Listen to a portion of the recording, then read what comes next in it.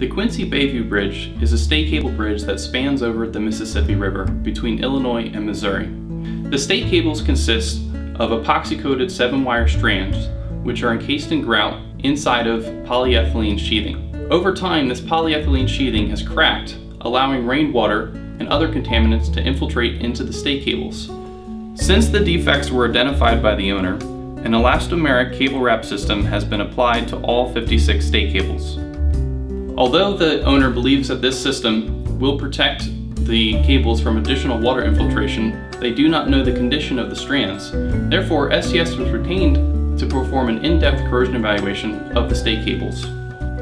When voids are present within the grout, the state cables heat and cool at a different rate than cables that are fully filled with grout. Therefore, infrared thermography cameras are able to remotely and quickly identify these voided areas.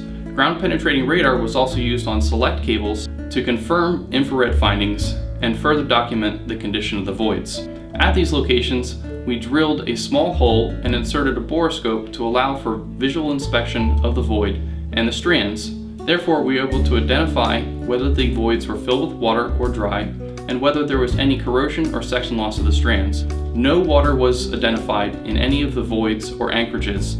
In addition to borescoping, SCS developed a specialized inspection procedure to evaluate the cables at select problem areas.